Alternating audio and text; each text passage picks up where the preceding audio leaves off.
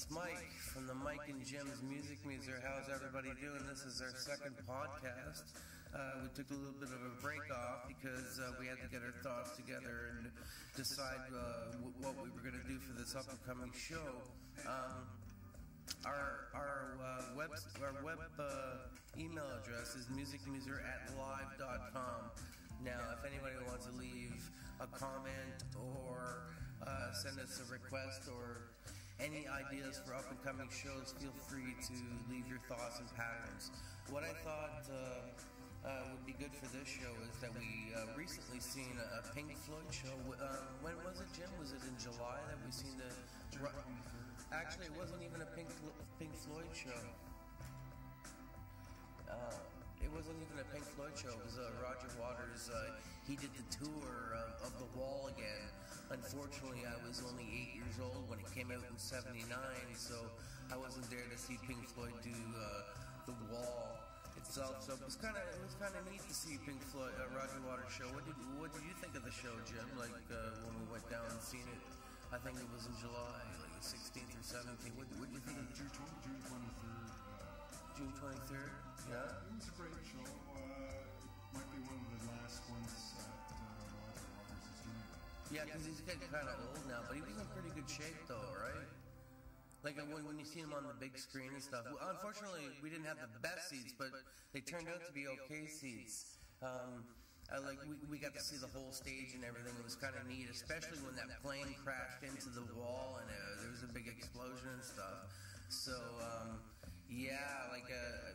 lots of camera phones, Oh, everybody was going crazy with the camera. He hates that camera stuff. Yeah, but he did do something cool with when he was doing this. I think it was Mother.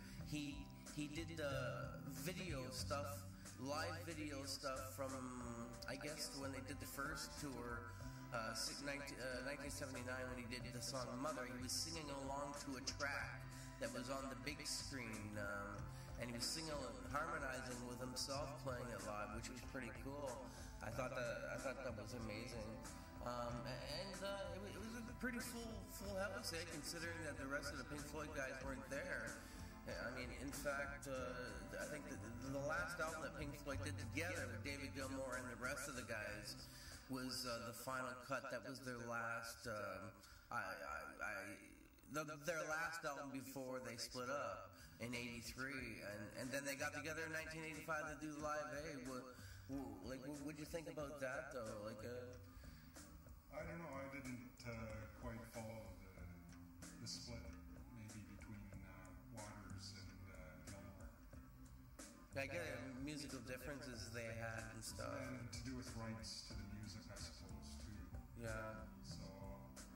Which is unfortunate because they're such a great band, and you hear about these bands that get together and they split up, even though they're so amazing, and we don't know the inner understandings of whatever conflict that they had put together, but both me and Jim here were thinking about maybe playing a live track of one of the songs. What song did you have in mind that you wanted me to do? Yeah, they Wish You Were Here. Oh, Wish You Were Here, which was an entirely different album, but still had that Roger Waters flavor to it and stuff. And from my understanding, that song Wish You Were Here was a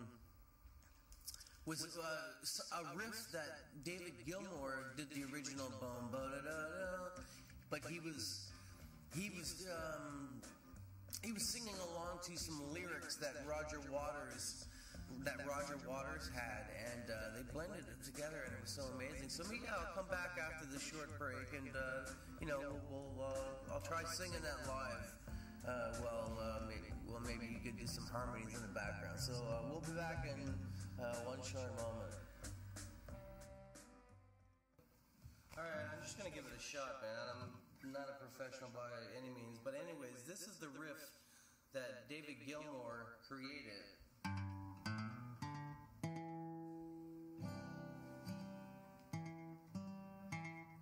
And Roger Waters' lyrics were hanging around. He sang to Roger Waters' poetry. So yeah, basically the song goes,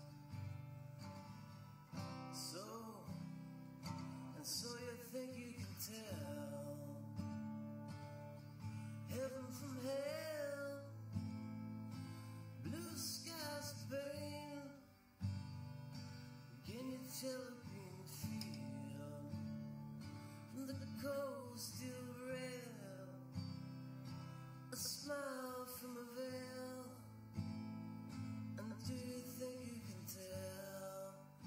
Yeah, it's a pretty little ditty, and I'm not going to play the entire song because we like to keep these podcasts short, but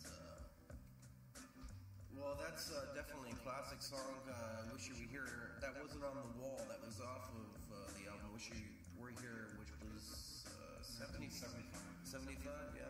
And you were mentioning in the break there that the Australian Pink Floyd show, David Gilmour, for his 50th birthday, hired them to come and play at his birthday party? Yeah, well, they played for it. I don't know I don't know the details, but like they've also done Cologne in 2011. So that says a lot about a band, like a cover band. If the band, like David Gilmour and Pink Floyd, is inviting them to come play the show, I think that's pretty cool. That was in 1996. 96 on his 50th birthday, right?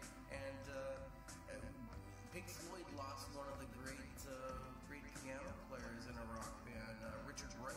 He died of cancer. I'm not sure what year that was. It must have been 2000 something. But we lost two of the main members. We lost Sid Barrett Sid Barrett went into a diabetic coma, and then after Sid died, I think Sid was 60 years old. Richard Wright succumbed to cancer in 2000 something. So yeah, what a great band. I mean, it's just unreal. Anyways, leave us a message. Email us at musicmuser@live.com if you have any comments regarding Pink Floyd, the topic. Yeah, Richard Wright, he died, I believe the year was 2006. Sid Barrett, like that, the leading member. 2008, Sid Barrett passed. Yeah, so two of them are off into the ether and gone up into the stars, or whatever you want to call it. But yeah, what can you say about a band? I mean, each album has its own identity, and yeah, it was a great show. I'm really happy that we went to see that show. So I thought maybe we could end this podcast by playing some Pink Floyd for you, other than me singing. Let's play an actual recording of Pink Floyd. And again, you can get back to us at musicmuser@live.com. Thanks for listening to the Jim and Mike Music Muser Show. Tune in next week when we talk about something else.